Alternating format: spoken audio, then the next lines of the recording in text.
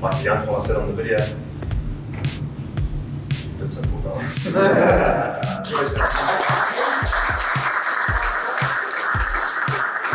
So the day I found out I was going to debut, there was a bit of chatter going around that Reno and Cody weren't going to play, and we were staying at Q1 at the time in Gold Coast, and we got to the team room and I actually thought I was going to come off the bench, and Wayne started going through the team list in front of everyone, and then as he got to the number 7 he called my name.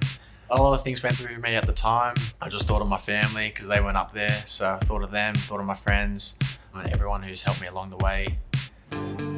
Firstly, I'd just like to thank my family. You know, they're not here, but they've shaped me for the person that I am today, and I'm grateful to have them by my side. It really didn't hit me until I called my dad. When I heard the phone ringing, I sort of broke down crying, because that's when I knew it was actually happening, and the call that I'd been waiting for my whole life. And he started crying. I could hear my mum and my sister crying as well. So it was just an emotional mess. But yeah, a moment I'll never forget.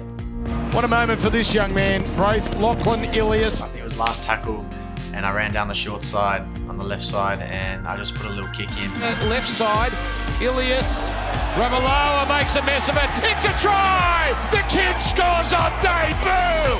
He puts in the kick. He chased it hard. It actually went through my head right before I scored. I was like, oh my God, I might actually score this. Like, he might just keep knocking it on. And then the ball popped up and I dived from it and I just jumped up. I think I threw my arms out like this and all the boys just jumped on me. I was on top of the world at that time. What a moment! What a moment for the Ilias family. It was surreal. It was a moment, yeah, I'll never forget. How many times do you reckon you've watched it back? Oh, hundreds, honestly. Like, people put on their stories as well, and like to music, or I just watch it over and over again. The whole bus trip home, the next day, for the next week, I just watched it over and over. I'd just keep popping up on my feed, and I wouldn't skip past it. I couldn't skip past it. I just watched it again.